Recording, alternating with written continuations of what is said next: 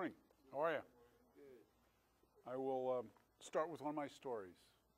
This world-famous photographer was having dinner at a penthouse in New York City with a very famous woman who he had met on an assignment.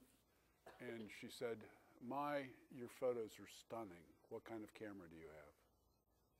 And he said, this dinner was wonderful. What kind of stove do you use?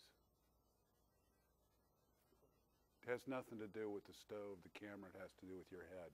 Everything is about what do you see, what do you think, what do you feel, what does the viewer need to see. And it doesn't matter if it's a video camera, a movie camera, a cell phone video, a digital SLR camera, a point and shoot.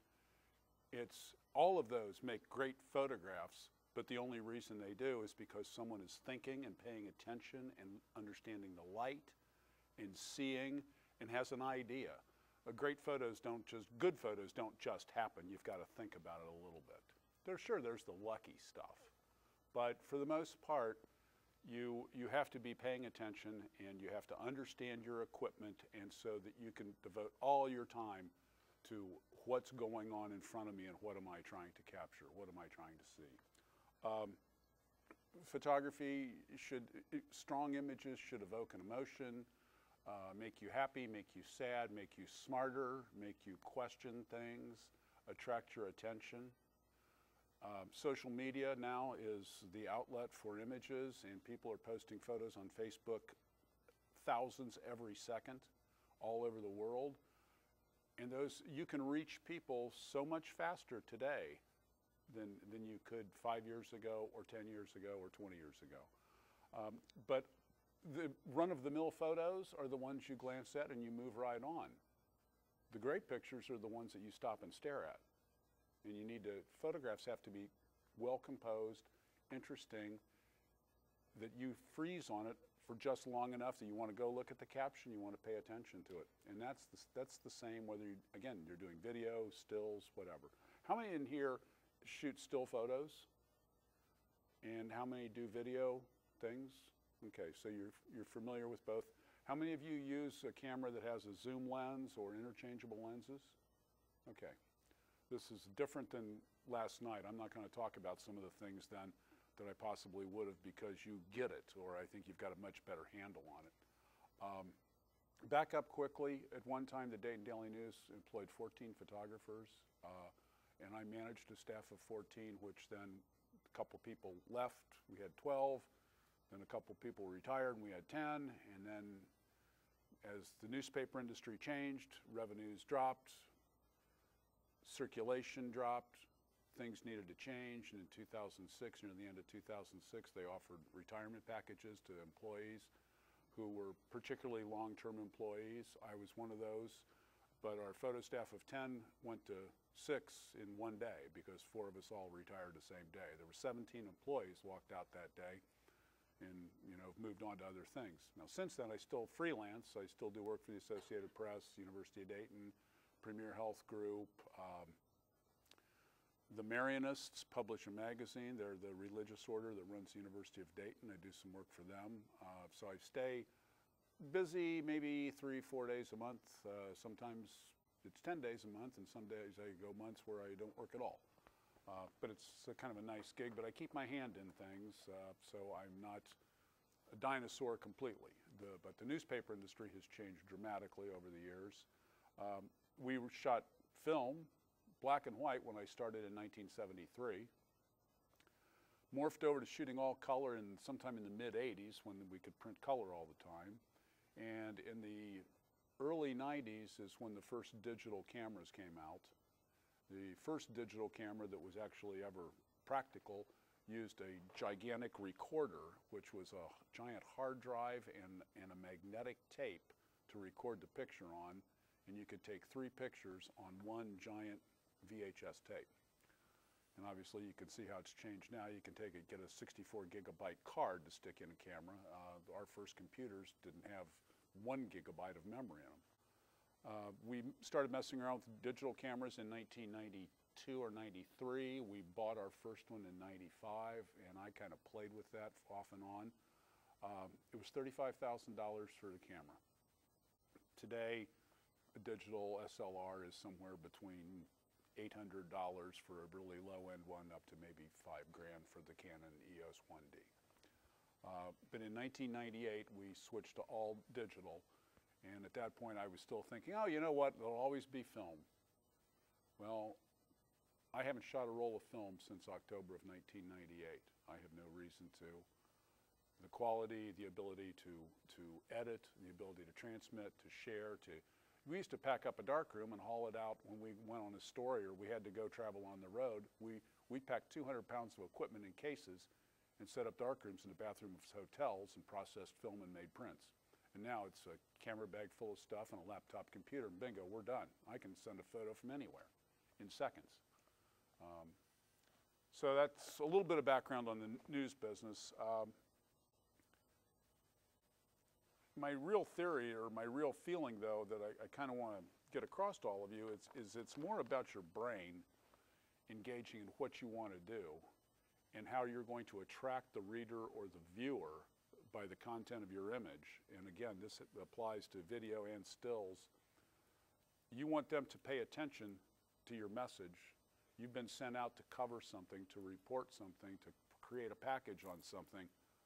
It's got to flow, it's got to attract attention, it's got to hold attention, it's got to communicate, it needs to be objective.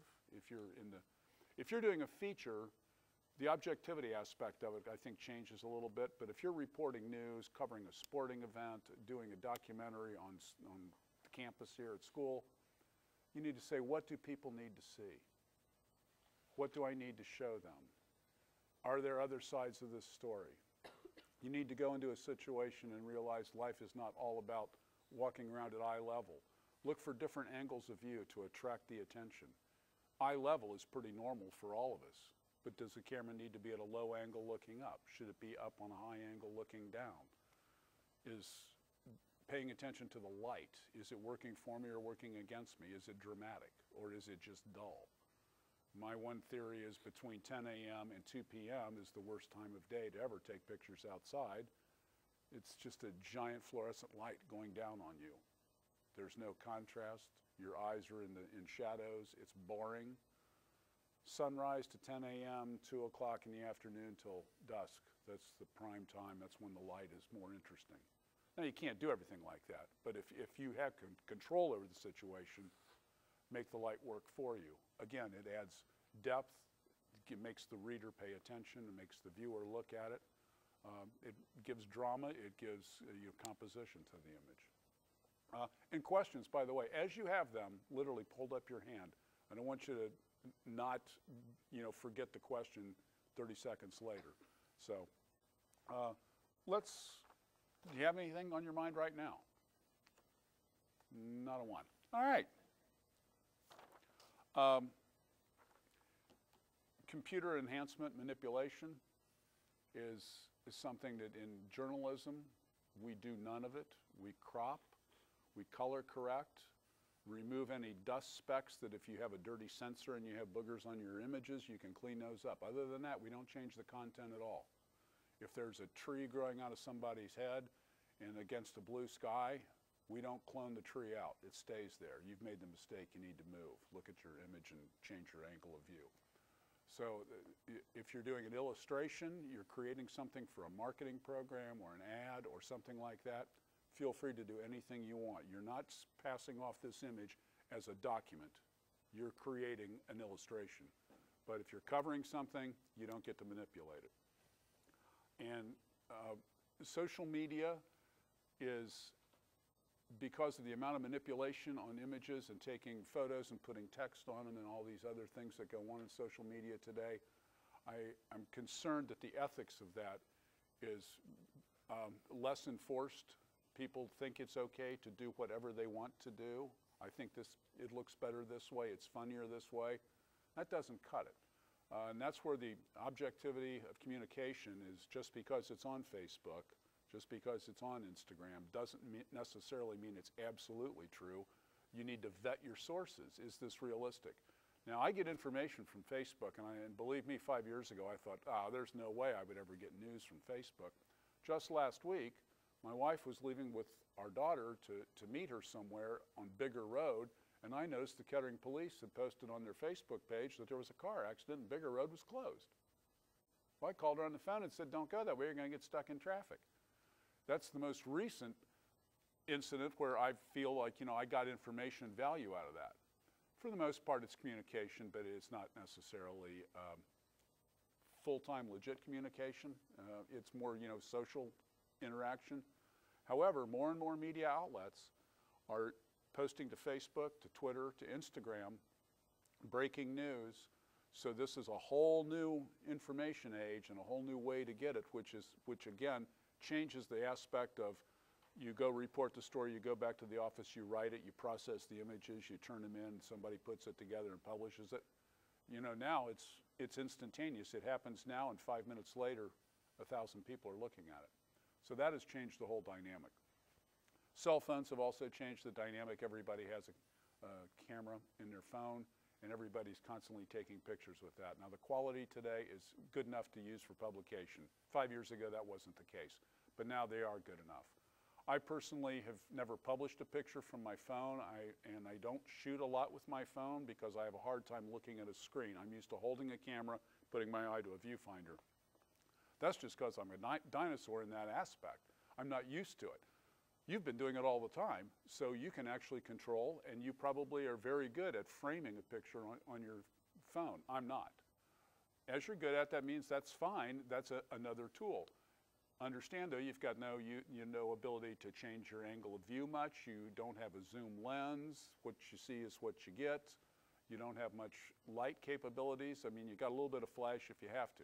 However, there's many instances where the cell phone takes the picture covering news where it becomes important and it becomes very worthwhile, and that's where it works out. Let me start the slideshow here. How do I get out of this thing? I click on. That certainly wasn't it. There we go. Let's see here.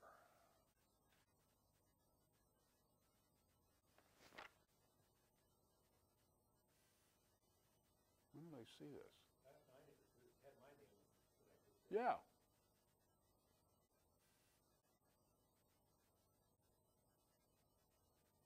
Well, that's really weird.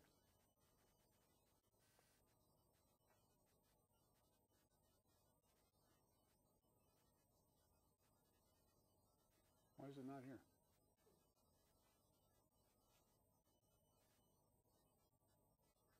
Is this showing everything that's on here?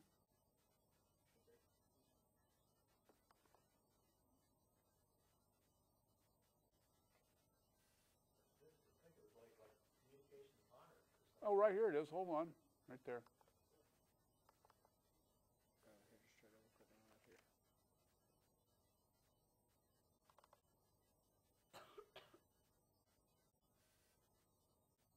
Okay, I think.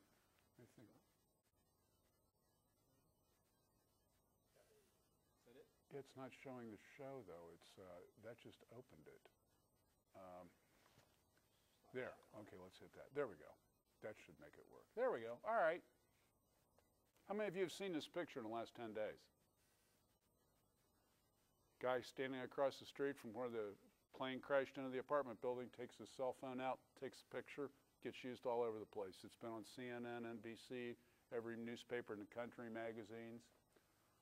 This is the right time to use your cell phone. This, by the way, is the plane crash in Akron. The plane stopped in Dayton, flew to Akron, got caught in the fog, and apparently their story they've released now is the fact that possibly there was an error with the avionics equipment, and maybe the pilots thought the plane was higher in the air than it actually was. As a news photo, this is a terrific picture. Look on the right side, the guy standing there talking on his cell phone. Well, he's only half of him's in the frame. You need to just crop him out, and then suddenly the picture's improved dramatically. That's just a simple process of going into Photoshop, cropping it, and moving on. Kind of like the composition of it. It's a pretty nice photo for someone who probably has no training whatsoever. American Pharoah is the first Triple Crown winner in 70 or 30 some years, and this is actually winning the third race of the Triple Crown. But notice everyone in the foreground is holding up a camera phone. the photographers who were covering this event, there was a photo editor from Sports Illustrated with them. His job was to download their discs and send the images to New York. He noticed a previous race as the horses came across the finish line, everybody held up their phone to take a picture. So he borrowed a camera from one of the other photographers and said, I'm going to try this shot and see what happens. And of course he ends up getting the cover because this is, I think, this is almost a cultural icon moment of what's going on. And it's a pretty well done image. Lots of space around it, sets the scene well, yet you see the horse immediately. So it really, really works very well. And I pulled this picture off another website with permission, but they had already put the red circle on it, and I don't know how to get rid of it. So, and I'm very unskilled with anything tricky with Photoshop. This is the Pope's visit to Philadelphia. And the only person not trying to take a picture is the old lady. And this probably is also some statement of the social aspect or psychology of our society today, that everybody else needs to get a picture on their phone and go home and say, look, I saw the Pope. I wonder how many of these people actually have a picture of the Pope. And she just enjoyed the moment and probably went home and watched it on TV and will remember that in her mind. Sometimes I wonder if we spend too much time holding our phones up and trying to take a picture and not savoring the moment. And are we really remembering it? Do we see it, and does it make a lasting impression on us? My thoughts, again, I'm 64 years old, so I have a little different perspective. But I'm trying, I'm working on it, getting there. You remember last week we looked at, recently we looked at the White House press conference, and there were people with, everybody in the foreground had cell phones going in the audience as the NBA teams were brought up, and as the women's soccer team was being brought up. Yeah, it's pretty bizarre. Composition, content, moments, that's what creates or makes pictures that are communicate with people. This is from the Olympic trials in 1996. This woman is trying out for the Olympic diving team, and she's 35 years old at the time. They thought no chance to make the team, and ironically on this particular dive she did. You can go ahead and grab that. NBC was televising this event, and every day we could shoot from anywhere we wanted. Well, for Sunday for the finals, they put this flag up behind the diving boards and then told all the still photographers that you can't go and shoot from these angles because that's our shot. We set this up for TV and you can't do it. And of course, tell a photographer you can't do it, and that's the worst thing you can do because we're going to do it then. And fortunately, I had been there for 6 days and had gotten to know this maintenance guy who worked at the pool. And I told him what happened. He goes, oh yeah. And I said, well, see that catwalk over there? Is there a chance I can go over there? He goes, sure, come on with me. So walked over there, walked up into the catwalk, bingo. Now the divers are against the flag. So it's a little bit of a coup, but then again, it's also, there's some luck involved in the fact that the motor drive captured her right where, you know, this is somewhat, you know, there's 50 other divers going by too that aren't in this particular position. That's the editing aspect too, looking at what you've shot and finding the image that works. And the editing is equally as important sometimes as the content. Hey, there we go. This is the Schuster Center in downtown Dayton when they opened it. This is the condominium side. And this group is a ballet rappelling rock climbing group called Bandaloop. And they rappelled off the building, and you can see some of the lines. They didn't just dive onto the street, which would have been cool. But after looking around, you're trying to figure out how am I going to make these people stand out from the building. And finally, you have to ask a lot of questions. One of the things when you're going out to do something, no matter what you're photographing, ask questions beforehand. Go prepared. There's nothing worse than walking into a situation just as it starts. You have no idea exactly what's going to transpire.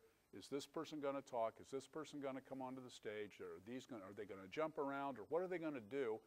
It gives you an idea. You need ammunition to think about to where do you need to be and where do you need to position yourself. So here, I decided I'd lay down on the sidewalk when they would dive. They said they're going to dive off and then they'll catch onto the building and then they'll rappel down. Well, they don't show up against the building very well, and for only a few seconds were they against the sky like this. So after probably 3 frames after this, everything, you know, you couldn't even see them anymore.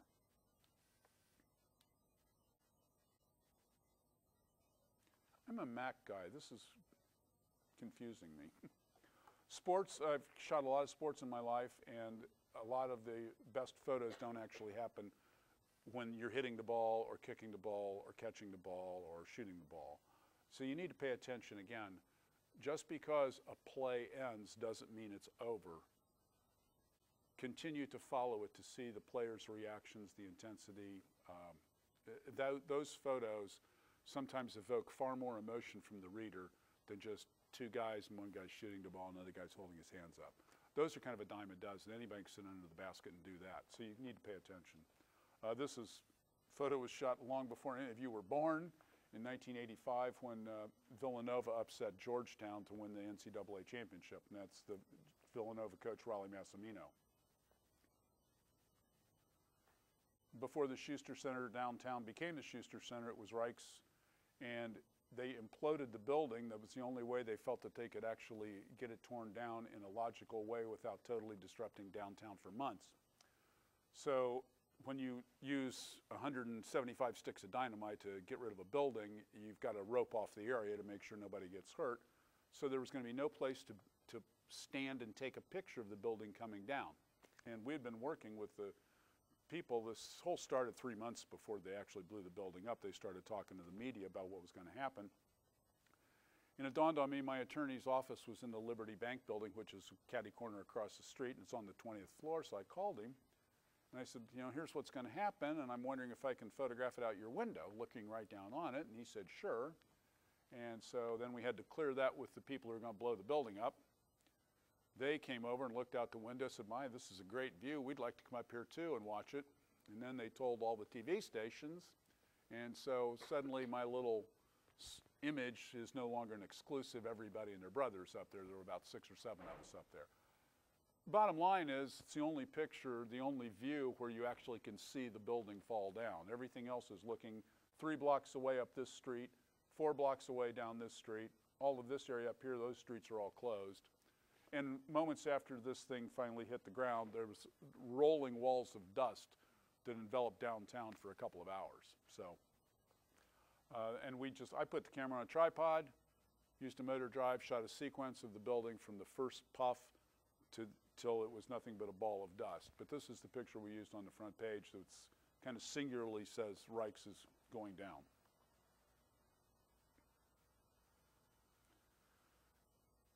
Again, you're up high looking down the building, finding a place to be. Here, I'm on the ground looking up. Pay attention to where you need to be. And again, this is all the thought process. My brain says, what if I do this? I look up here, someone will, oh, I've never seen it like that before. This is a construction site at Miami Valley Hospital.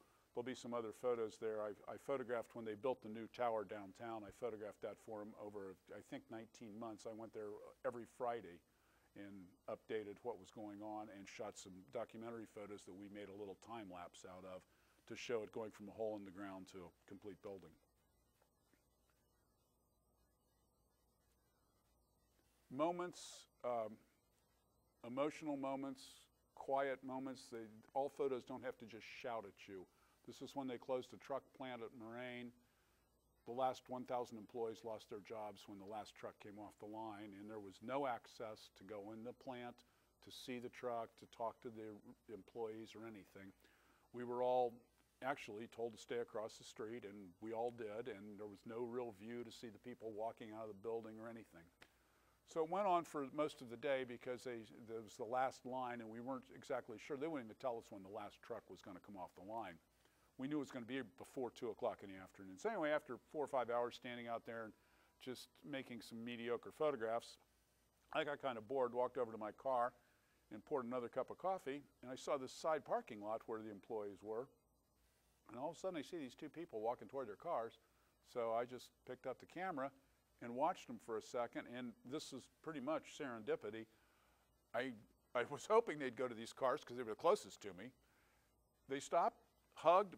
I got about 3 frames off, and she got in the silver car, and I believe it's a he, got in the Jeep, and they drove off.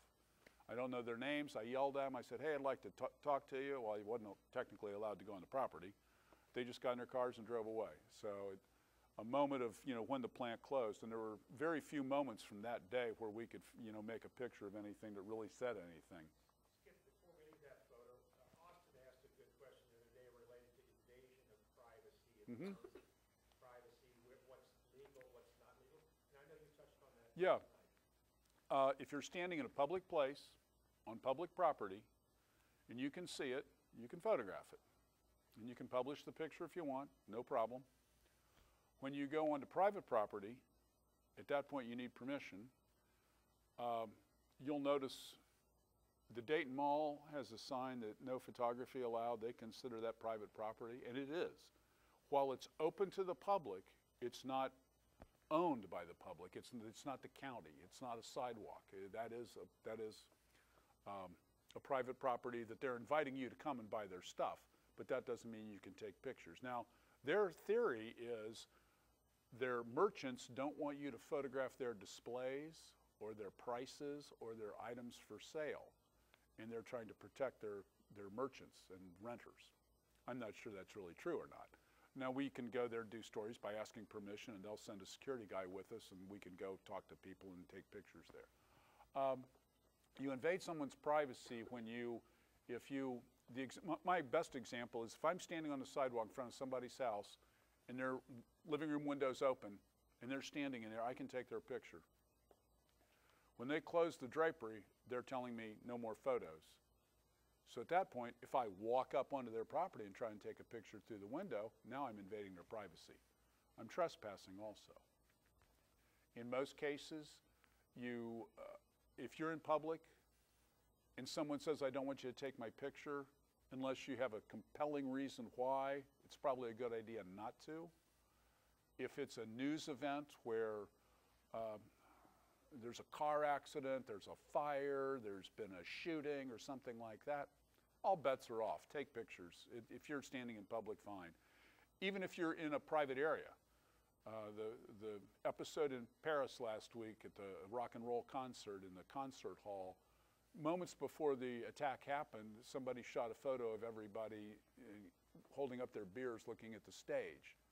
Well, that picture turns out to be really, really important now because some of those people were victims. At the time, it was just a snapshot of the evening and wasn't intended to be a news photo at all, and then it became one. That's a fine line there, but I don't know who would object to that necessarily.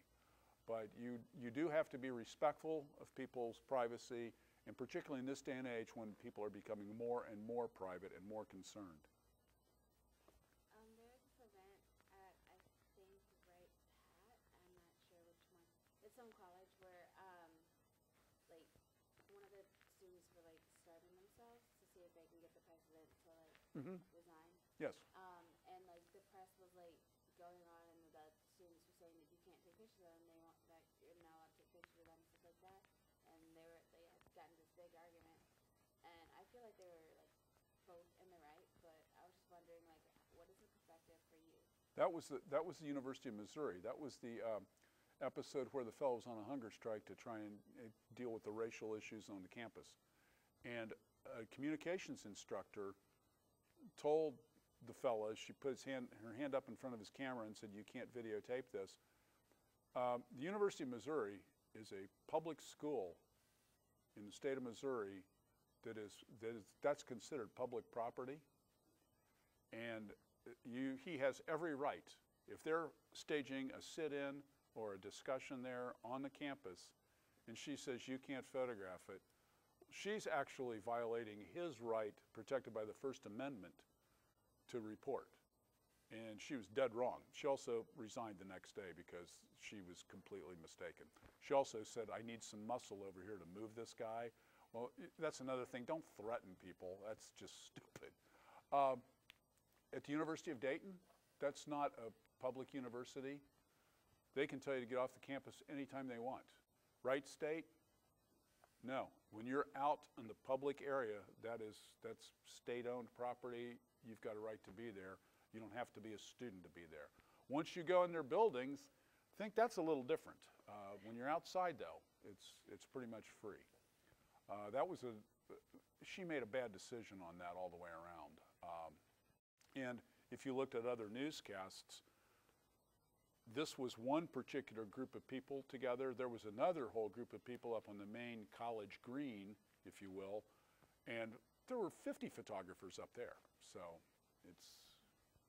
am I answering the question? Okay. I'm mumbling around here. You had someone? So, like, all your pictures, do you have, like, the rule of thirds and stuff? Well, yeah, you use the rule of thirds to a point, but that doesn't mean that's the only way to do it. Take all your basic tenets of photography and your composition and your rule of thirds and light, and then continue to use those, but also try to explore how can I bend those rules a bit to make better photographs, make more interesting pictures. So occasionally, I think I can show you a couple examples where I break the rule and I think it works. This is just from the Olympic trials in Atlanta, or actually it's from the actual Olympics, the 400 meter. I just kind of like the light, the splash, again, the design and the composition. If I'm using a wide angle lens, I want to show everything there. I want the background to work for it. If you're going to include all that information, make it interesting. If you're going away from the wide angle lens, I tend to use a longer telephoto lens with very little depth of field so the background's out of focus. I either want all the background to work or I kind of don't want any of it to get in the way. And that again is imperative that you think about where do I stand, how do I move, and do I go up high, do I get down low, how do I make that all come together? But you got to learn to make these decisions very, very quickly. Otherwise pictures get away from you. That's why you need to be very comfortable with your equipment, understand how it works, where the controls are on it, so you're not fumbling with the camera, fumbling with the lens, doing this, doing that, while good pictures are going away or happening in front of you and you're not making them. So,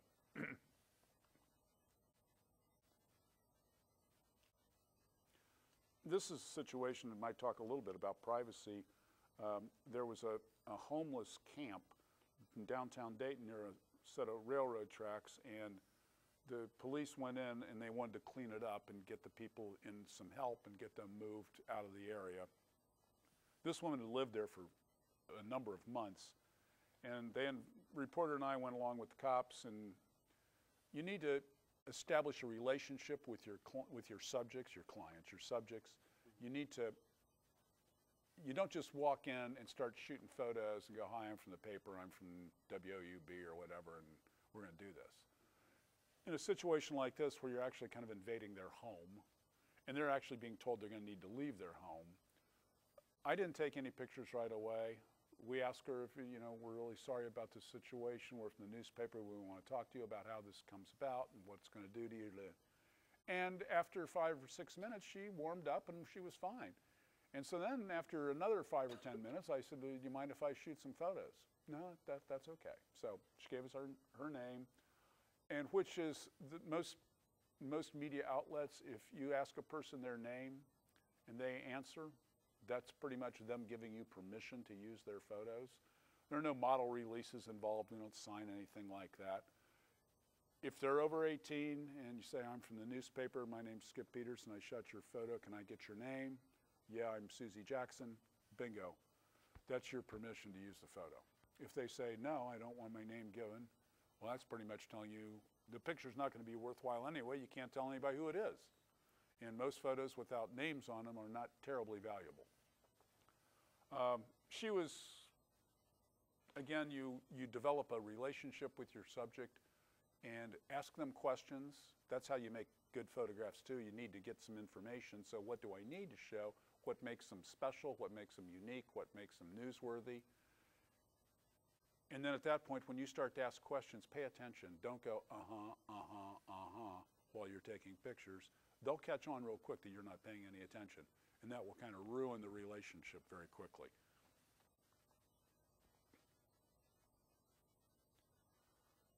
Again, composition, angle of view.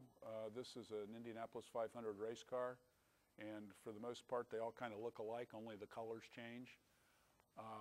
So just trying to find a different way to do it, literally holding the camera arm's length over them. With digital cameras now and the ability to preview on the back of them, you know, you shoot 3 or 4 photos, take a look at the back of the camera, what's going on here, and get back up there. Looking at the back of the camera, it's unbelievable how much time we spend staring at what we photographed. And I'm guilty of it too, and I'm trying very, very hard to do less and less of it, but you want to see what you got. So you shoot 6 or 8 photos, and then you look at the back of the camera and it says, ain't good, ain't good, ain't good. If you go to a basketball game, watch the photographer sitting underneath the basket. They come up, score a basket, teams takes off the other way, look down at the photographers, every one of them is looking at the back of their camera. It's funny, but we probably should spend less time doing that and more time paying attention to pictures. You can look at them when you get back and put them on your screen.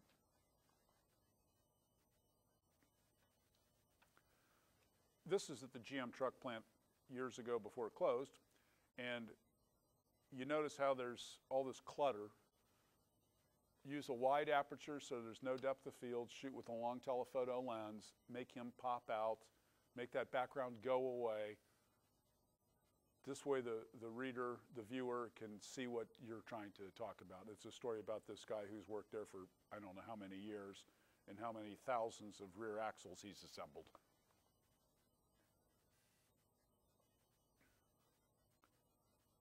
Little side light, little critical focus. It's not super, super sharp, but the eyes are sharp, and the eyes, to me, in almost every photo, if the eyes are in focus, then there's something going on there. Eyes tell the reader, tell the viewer what about the person. Even in babies, it works.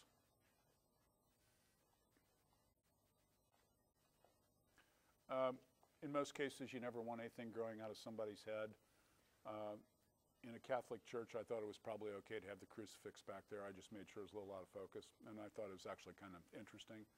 The only time in my life I've ever thought it was interesting that something was growing out of someone's head.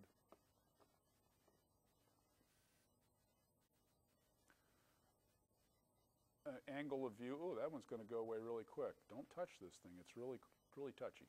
That was at a car show early in the morning. The sunlight, the angle of view there. This is just a different view from the same particular event. You need to look around scenes. Don't just walk in and pick one angle of view and say, okay, this is it, I'm going to stay here. You need to look at it from this side of the room, look at it from that side of the room, walk to the back of the room and take a look around too. Just make sure. Anytime you're out doing something, make sure you walk 360 degrees around the scene to make sure you've seen it from all angles. Maybe you don't need to shoot it, but look at it. Make sure that you didn't leave something on the table that would have made a nice photograph or a different one. If you're covering a news event or you're going somewhere where there's a press conference or there's a whole group of photographers and video people there, if they're all over here, they're all seeing the same scene. I immediately go to the other side to make sure because odds are, it might not necessarily be a lot better, but it's different. If they're all shooting with a telephoto lens, I'll put a wide angle lens on. If they're all up on a ladder, I might try and, or if they're all up on a podium, I'm going to try and get down on the field or down on a lower angle. That's what makes them special. That's where you make different photographs. Sometimes it doesn't work and you have to suck it up and go back and shoot the same photo with the rest of them because you do have to come back with an image. Every time you go out, you got to come back with something we can use. But when you push the envelope after you get something in the camera, then try to find something special.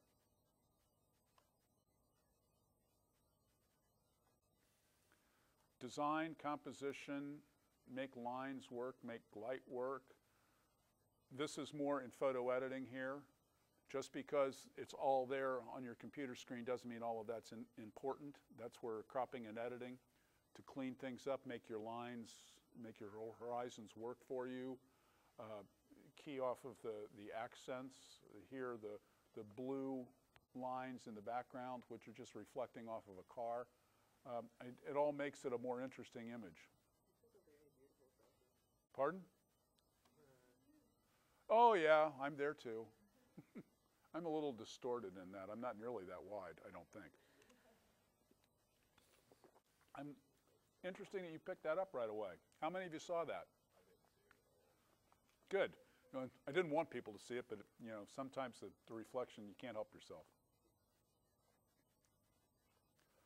This is the standard view of Miami Valley Hospital. I shot this same picture every Friday for 19 months, and this is the one we used to make a little time-lapse video thing of the hospital being built. But we're now at the halfway point of the construction where all the metal is up, and they wanted kind of a neat photo to use. And shooting it during the day, it just didn't have anything going on. But I drove by it one evening, and my wife and I were going out to have dinner, and I saw the thing glowing. I went, wait a minute, we got to shoot this at dusk. And early morning, a little before sunrise, the sky is picking up the sun coming up, and it's very intense. And from about 20 minutes before sunset to about a half an hour after sunset is just a great time of day. The light is incredible.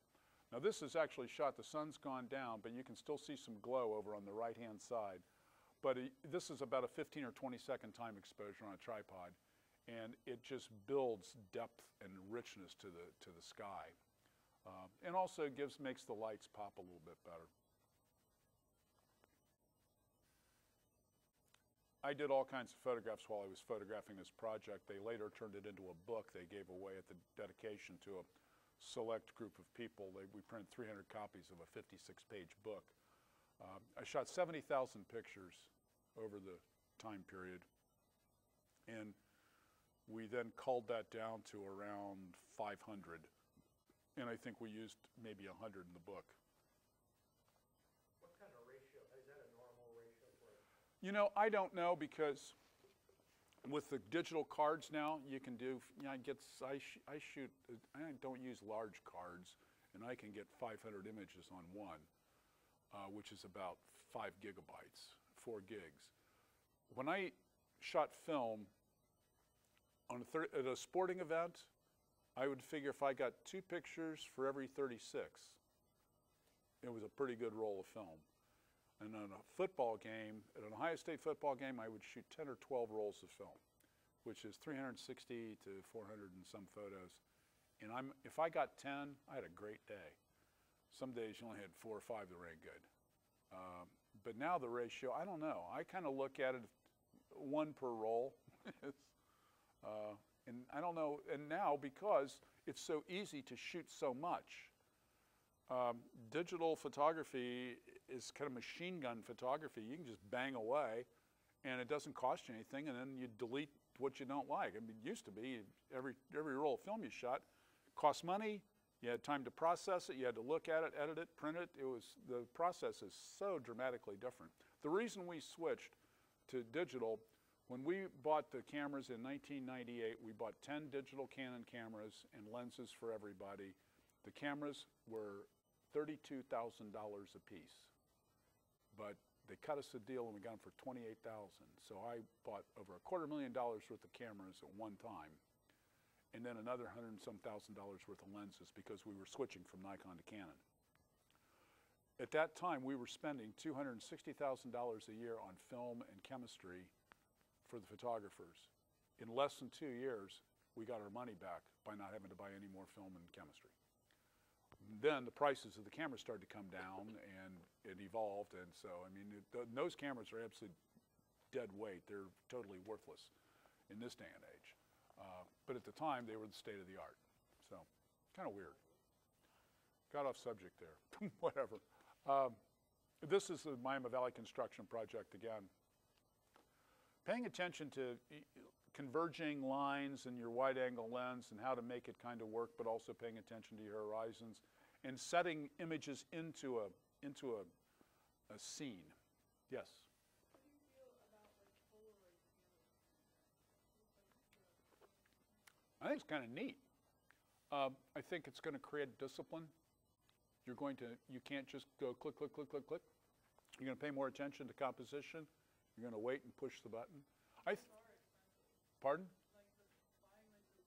Yes, yes. And processing a roll of film today, or to get a roll of black and white film processed, is $10, because it's so rare and there's so little of it, and so it's expensive to do it, and it's almost unbelievable. how it's all completely changed. I think that what I miss is the thought process when you only have 36 exposures. The other day I was shooting something for someone and I shot 15 pictures of the same scene, just like that. And I thought, how stupid are you? What are you doing? You knew the first 3 were fine. Stop it. But it's almost like, well, I got the motor driving, bing, bing, bing. You just do it. That takes away some of the thought process and being critical about what you're doing and how I'm going to shoot it. And click, I got one chance at it. So I think it's fine. I think anything that slows us down and makes us more thoughtful about our composition and our content is a good idea.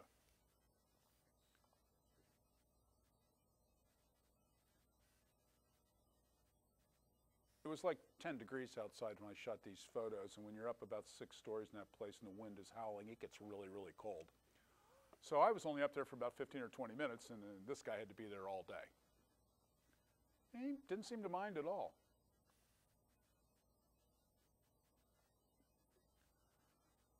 The sun doesn't always have to be over your shoulder. Pay attention to shadows and angles. And again, keeping your lines, just thinking. Anytime you put the wide angle lens on, you need to make sure your brain's in gear. It's important because you can make really, really nice pictures and you can make really, really awkward photos that don't work well. Paying attention to faces again. I mean, this guy's just leveling up steps on a staircase. And I watched this guy for 15 minutes, and intense and meticulous and a real craftsman. In construction trades, I've been around it just enough now. I have a tremendous appreciation for people who build things. They're not just a bunch of guys driving pickup trucks. They really aren't. They're hardworking and they're thoughtful and they're really good at what they do.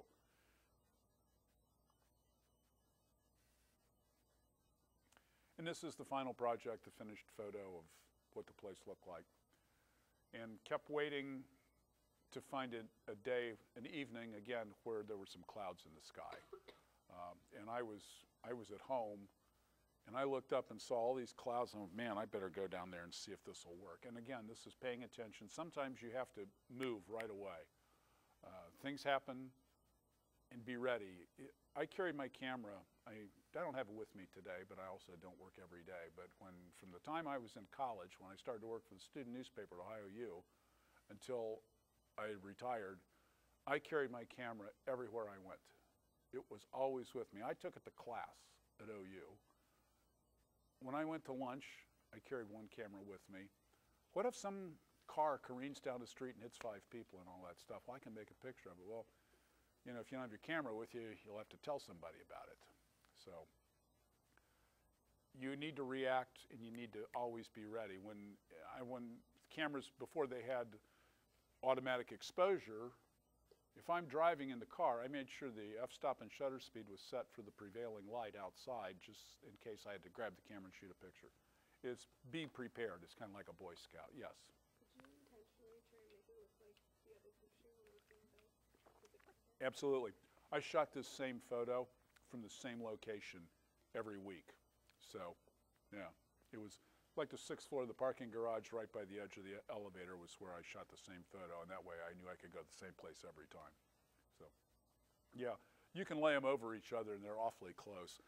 On the time lapse, if you do an honest-to-goodness time lapse, you're going to mount a camera and let it sit there in the same place. Well, I couldn't mount a camera and leave it sitting in the parking garage. So our time lapse, it moves just a bit, but it still worked. Covering news and politics, this is real documentary kind of stuff. What you've got to do is go there and capture the scene, capture the essence of what's going on, make it interesting, but you've also got to be fair about it. Politics has changed quite a bit over the years. The manipulating the media is pretty amazing. How everything is very carefully orchestrated so that the candidate's message is delivered in a certain way. But you need to look past all that and just pay attention to what's going on there. And here, just kind of, there was no way to make it anything other than have him in the dead center of the image. So let's center him up and then make everything else out of focus. Use a critical focus on a long lens. And continually looking for the right moment there. It's so easy when someone's talking to make them look bad, make them look stupid, have their mouth in the wrong position. So you need to be careful when you're editing so you're making fair photographs and publishing fair stuff.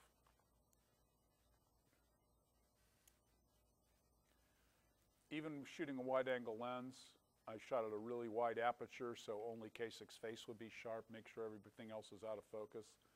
If these guys are in focus, it completely flattens the picture. Does everybody know who that is? Who is it? Governor. Yes. Yeah, Current presidential candidate, yeah.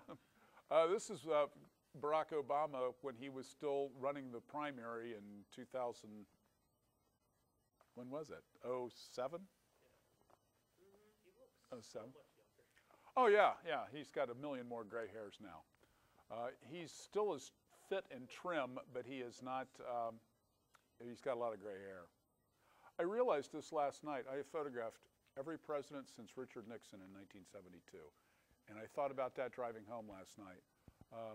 And I'm hoping I don't photograph anymore because it's just become such hard work. It is so time consuming, and the Secret Service is so demanding. No, to photograph, when he came to Wright State, he was scheduled to speak at 10 a.m. I had to be there at 5 a.m. and put, yeah, and they've already got all the information on me anyway. They've issued my credentials. I've had Secret Service credentials since the 70s when I photographed Nixon when I was in college. And you get there at 5 a.m., have to put all your equipment down, and you have to leave and go outside, and they have bomb-sniffing dogs and all this other stuff. And then an hour later, they let you come back in, and then you sit for 4 hours doing nothing. And the public is, in most cases, closer than we are. There's people sitting in the front row who can photograph them with a wide-angle lens, and I'm 150 feet back on a podium. It's just difficult. So anyway, it's not much fun anymore. But anyway, I think it's pretty cool how many presidents I photographed, but I'm kind of done with that. Could you go into like a place like that as like the public or bring your camera? You can, yes, yeah. And still use your photo for whatever you want to use? Yeah, it was kind of weird because if you go as the general public without a credential, you can do whatever you want. As soon as they give you a credential, they tell you where you can go. You can go over here on this podium, you can go over here on this riser, you can be down here, and that's all you can do. So the public frequently is closer. Your chances of guaranteeing making a good photo, though, are much less because of the way the Secret Service blocks your view. So, it's 6 of one, half a dozen of the other. Well, no, it's not. It's actually probably better with a credential, but you need the lenses and the angles. So this is one where we're talking about the composition, and there's actually 8 flags behind him, but if you put him in the middle of 8 flags, I didn't find it a very interesting photo. So I put him a little off center and still made it work. If you ever watch his press conferences or anytime he's speaking, and this is the classic Barack Obama pose where he turns slightly to his side and looks up. He's a master at it, and he also knows where the cameras are, and he pauses. There will also be situations with some of the, pardon? Mm-hmm. Yep. This is all part of the carefully orchestrated campaign or ability to look good and pause, and yeah, it's all for the pictures. Their handlers and PR people will also give you a script sometimes in advance and say, well, here's the speech. They give you a copy of the speech. And they go, speech lasts 11 minutes and 45 seconds. At about the 4-minute mark, he's going to turn and go over to this side of the stage. And so he'll be looking this way, and that'll make a real nice picture for you over here. And then at the 8-minute mark in the thing, he's going to walk over here and talk to those people in the 4th row. So that'll be a good scene for you there. It's like, oh my goodness, none of this is natural. It's all very carefully orchestrated. I mean, some of it is, but a lot of it is not. And that also is kind of odd. It makes you feel like you're being told, well, here's the cheat sheet, shoot picture number 1, number 2, number 3, number 4. So the spontaneity of these situations is becoming less and less and less. And that's where Donald Trump clearly has no one handling him. He says whatever he wants, and that makes it interesting. You're really reporting when you're covering that guy. And I haven't, and I'd like to keep that way too, really. So I was somewhat criticized that I was making fun of Hillary Clinton with this photo. It was just her walking onto stage at a rally in Huber Heights, and that was her reaction as she walked out. And a couple of people said, you know, I was trying to make her look bad. And I said, no, I was trying to show that the fact that she was really excited and surprised. And so, you know, we'll have to take that for what it's worth. It's a picture like that I like that is more spontaneous. John McCain, he's spontaneous. He was also late for everything he did. He was, and here's something else that's interesting. Democrats are characteristically late. If they're going to be there at 10 o'clock, they show up at 10:30. Republicans, if they're going to be there at 9, they're there at 9. He said he'd be there at 9, and he got there at 10:30. He did a thing at Young's Jersey Dairy. He was supposed to be there at 11 o'clock. He got there at 2:30 in the afternoon. It's like, how can we be this far off schedule? Which messes up deadlines and all kinds of other frustrations. Michelle Obama came to Dayton when he was running the campaign the last time. And when you go to any event, you need to shoot it wide, you need to shoot a medium shot, you need to shoot a tight shot, you need to make sure you've covered it fully. So we've set the scene, we zoom in a little bit, and then we also key in on our primary subject. So I'm shooting this event alone. In most cases, wire services will have 2 photographers at most political things. In her case, she only was worthy of 1. So anyway, this particular picture of her walking out, I just shot as a safety shot. I knew she was coming out that way, so I figured I'll just shoot a couple of pictures of her walking on. Women's Wear Daily picked this. It was shot for the Associated Press. Women's Wear Daily picked this picture up, put it on their website, and critiqued her fashion for that day, her physique with her muscles and all that. This thing got like 1 million hits the next day online. And I'm going, my God, you know, and that was almost an afterthought. I almost didn't transmit the photo to them. So there's an interesting dynamic going on now with social media and how quickly photos can get out there and the various uses of them. We set the scene. She's in the convention center speaking to a crowd. Then we move in for your medium shot. We still maintain the people in the background. And I said, could you guys hold that Ohio up now? No. You did on that Ohio? And I do believe that this was carefully orchestrated, knowing that there was a photo platform over here, so that they didn't just happen to do that, I don't believe. And then we get into the tight image. And again, you have to shoot a lot of pictures of people when they're talking, when you're shooting them up tight like this. And that's when you do need to look at the back of the camera to see, do they look stupid? Are their eyes closed? Is their mouth in a weird position? So you need to make sure you've got something that is a good, solid image, and yet, you know, is accurate and interesting. We then had a secret rendezvous where she was going to go to his campaign headquarters where they're making phone calls. They invited 2 TV crews and me, the AP, to go along. So we got hustled in a limousine with the Secret Service and rushed through Dayton over to this office where she was going to surprise the volunteers, which was kind of cool. And anyway, she comes in and hugs them, and it's a very spontaneous moment. And it's kind of nice because there weren't 25 photographers there shooting the same thing. And then they had her make a phone call to one of the supporters. And this is her trying to convince the lady in Beaver Creek that it really is Michelle Obama. And the woman's going, oh, this is a crank call. Who is it really? And she didn't believe her. And this was her trying to do that. again, this photo gets picked up by Yahoo News, and they did a caption contest the next day. And again, you know, there's 150,000 hits on this picture the next day, you know, in an hour. So it's very interesting today, and how it used to be you went and you covered the whole event, and then you went and you processed and you edited and you sent your stuff.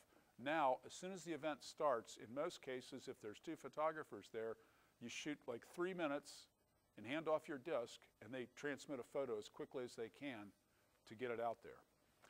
So the whole social media aspect and immediacy of things has changed over the last 5 years quite a bit. Skip just briefly. Yes. We're shooting that for the Associated Press. Yes. What kind of fee, or what? I mean, how do you get paid? Is it by the hour? Day rate, by the assignment. By the assignment. It ranges anywhere from, depending on the assignment, $150 to $400 Per day? per day. Yeah. And they get those photos are theirs forever, and can be resold and reused, whatever. So I keep the original copies, but I can't do anything with them. These are a series of portraits I did for foster children, for a calendar for Children's Services. And this is strictly about backgrounds and composition, and making sure that what you want people to see, and this is faces really. So I pretty much made all the backgrounds go away. And tried to allow the kids, try to encourage them to be themselves, which is when you're dealing with people, you point a camera at somebody, they tend to back up, put their shoulders back, look straight at you, hold their breath. They become very uncomfortable. Most people don't like to be photographed. They're intimidated by it, so you need to break them down a little bit. And children are a little bit easier to work with because they're less intimidated, but you need to let people, give them a chance to warm up to you.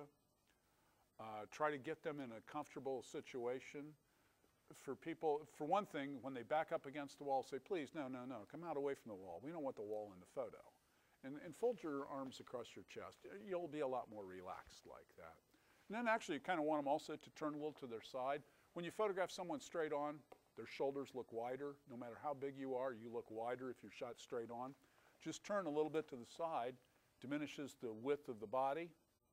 It also allows them to relax a little bit, put their head down, take a deep breath, exhale. When you exhale, your body relaxes. Suddenly your face isn't tight. Now the other problem is some people exhale and then they don't breathe again, then they turn blue, because people tend actually to hold their breath while they're being photographed. And you got to get them to say, no, please. Click. So dealing with kids, it's kind of the same thing, but you try and make them, let them be in their environment.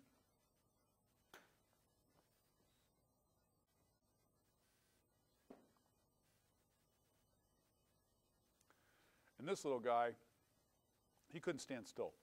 We were at a park, and he was running all over the place. And I said, well, so he is going across this bridge the other way, walking away from me.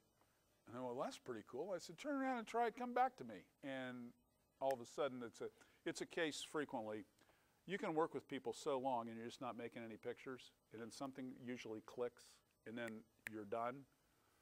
My rule of thumb is also after 20 minutes, if you haven't made a good picture in 20 minutes, there's a good chance you're not going to. It's just you're going to have to deal with what you got. But you need to allow people a little bit of time to get used to you and warm up, and then you can start to move. Sports is sports. So much of it is about, you know, kicking, hitting, throwing the ball, and that's all part of the game. And you need those photos, but you also need to stay with the story, stay with the moment, and get some reaction. Just because the play ends, don't put the camera down. Stay on and see what's going on. Some of these pictures I find far more interesting than two guys.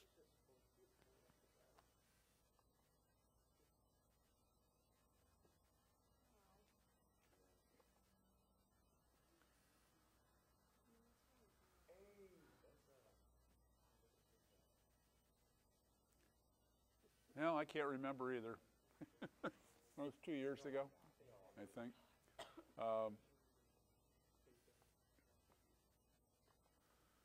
I tend to try not to just photograph sitting under the basket or in the end zone, or try and move around and look for something a little different. And again, if all the photographers are sitting here, I'm going to go sit over there. If everyone's sitting side by side, you're all going to make the same photo. You're all probably using the same lens. There's nothing interesting about that, other than one guy works for the Dayton Daily News, one guy works for the Cincinnati Enquirer, and one guy works for AP. That's kind of silly. This is a photo story, and I'll go through this reasonably quickly. 16-year-old girl from Miamisburg who wants to be a race car driver. And so I spent a day with her at a racetrack and covered the race. And here she is with who was at one time her boyfriend, no longer. That ended. They were both race car drivers, by the way. Her dad owned the race car and was the crew chief. And here they're talking about the strategy. And then before the race, there's sort of this little tension moment of, Dad's still looking at the car and she's kind of getting her game face on, I think. Maybe that's what it's about. And then her game face comes through, and suddenly she doesn't look like a 16-year-old anymore. And during the race, these are called midgets.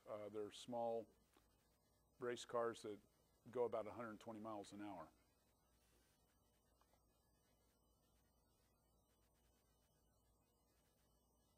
You think she won? You're right, she didn't. That's a quick and dirty newspaper picture story where you can use all those photos on one page with a story and move through it. 5 or 6 pictures is all you're going to get in space like that. Questions? That's all I've got to show you. What? I thought you had questions. You had prepped questions. Yeah. Tells me you prepped questions. You answered all of them. I answered all of them? So you got Really? I got 100% on this test? All right. Well, thank you. I appreciate that. Go. Does it ever get do you ever have a moral dilemma? Have you ever tried to photograph something kind of emotional and you're not sure if you should use it or not? Yes. Yeah, it was this was, my oldest daughter is now 37. So this probably happened 36 years ago. And a kid was struck by a car, riding a bike. A kid was struck by a car in East Dayton. And we had police scanners in our cars, and so I heard the call and rushed over there. And the father was kneeling over the boy, yelling, and the emotion. Fortunately, the kid was not critically injured. And I made some real nice pictures of this guy screaming. And then it was like, is this really news, or am I exploiting him? Or what are we going to do with these pictures? And we talked about it back at the paper before we published them, and we decided we would use one of the least emotional photos because the kid wasn't killed, and it was a news story, but don't make it more than it really should be. And what bothered me worse was the fact I said, now I've got a kid, and she's going to be riding a bike pretty soon, and if she got hit by a car, and I'm there, and then some guy shows up with a camera, I'm going to be kind of frustrated by that. Well, he never said a word to me, but I just felt really awkward about it. And then there was another situation with a house fire where Mark Duncan and I both photographed this distraught woman, and we later learned that her child died in the fire. And we published that photo. And in hindsight, I think that we probably shouldn't have, because we didn't know the child was dead when we ran the photo. And it turned out, this was when there were 2 newspapers in Dayton, and we published a late edition. The Dayton Daily News published an afternoon edition, and we published one that went to press at 12 o'clock, and it was only delivered in downtown Dayton. And we got the picture in the final edition, and then later learned that the child died.